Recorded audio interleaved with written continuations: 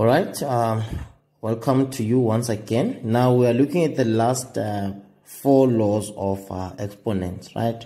So the fifth law, or law number 5, says that if I have an expression that is a divided by b into brackets raised to the power m, I can represent that as a raised to the power m divided by b raised to the power m, right? So I multiply each number that is inside my brackets, I raise it to the power m, right? So that I can get rid of the brackets, right? In an example, I just took the 9 divided by 3, all of 9 divided by 3, all of them raised to the power m, right? This can be represented as equal to 9 to the power m, right? Each number, so the numerator, 9 to the power m, divided by, which is our denominator, 3 to the power m. So I raise everything to the power m.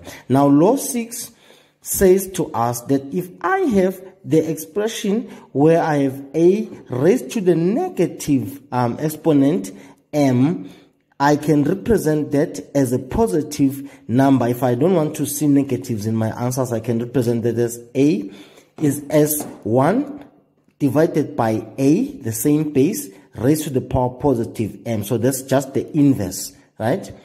That's the inverse of that, right? So in an example, 5 raised to the power negative 2, I don't want a negative in my answer. I can represent as its inverse, which is equal to 1 divided by 5 to the power 2, right? So law 6 can also be written in this reverse form, right? Which is, if I have 1 divided by any number a raised to a negative exponent, right? So I have a negative powered number, but is also represented as an inverse. So the inverse of an inverse will give you the real number, right? What you had before the inverse. That's quite confusing, right? But anyways, that's what it means, right? So this can be represented as a raised to the power positive m, right? So I got rid of the negative. So looking at the example, now if I have 1 divided by 6 to the power 3, which can be then represented as 6 to the power positive 3. So I got rid of the negative exponents by applying the inverse of the inverse, right? So the last law, which is law number 7, right, is talking about the surd form, or the square roots of numbers, right? If I have a number a raised to the power m and into an nth root, right, is the nth root, this can be represented as a raised to the power of m divided by n. Do not swap them around. Also, you might be tempted to swap these around. Do not swap them around. So it's always the number, it's always the power that's inside the root, right? It's always the number that's inside the root divided by the number that's outside the root there, right? So it's always equal to a, which is the base, raised to the power m divided by n. Let's look at this in terms of numbers, right?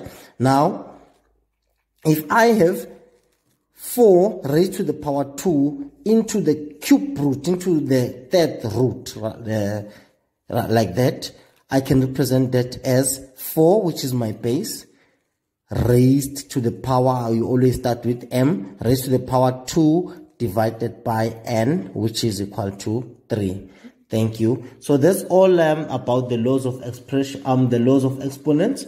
I think in our next video we'll take a couple of exercises, and then from there we'll do maybe 2 or 3 exercises, and then we'll go to the next section where we are looking at fractional exponents. Thank you for watching.